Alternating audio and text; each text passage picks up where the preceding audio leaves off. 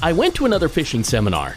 This is In Through the Outdoors, and I'm your guide, Chasen Walter. This time, it was Chase Parsons at the Blue Water Festival at Lake Okoboji. I'm not quite sure how to say this, so I'll just say it. I was mildly excited for the seminar. I don't know why. I just wasn't. And that really didn't have anything to do with Chase Parsons, because he's an incredible walleye guy. One of the best. I didn't know that he'd qualified for the National Walleye Tour Championship 19 years out of 20. He also owns the Next Bite TV show. Anyway, my attitude changed with the first words out of his mouth. I was hooked. He gives a great seminar, all in caps, by the way. Here's some of my notes from the presentation. His confidence bait is a number 6 flicker shad, the only suspending flicker shad in the series, and it's an underestimated crankbait.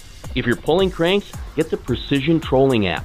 Calibrate your line counter so all your rigs are the same to better recreate what works. When you can't catch fish, be open-minded. Experiment and change bait profiles first rather than color.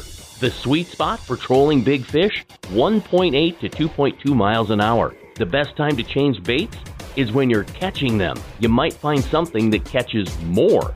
Cast a paddle tail in rough water and a curly tail in calmer waters. That is not all of my notes, but I'm out of time. If you want more, you must catch a Chase Parsons seminar. I was lucky enough to be there. I'm Chasen Walter, and that's In Through the Outdoors. Find more at chasenwalter.com, and thanks for listening.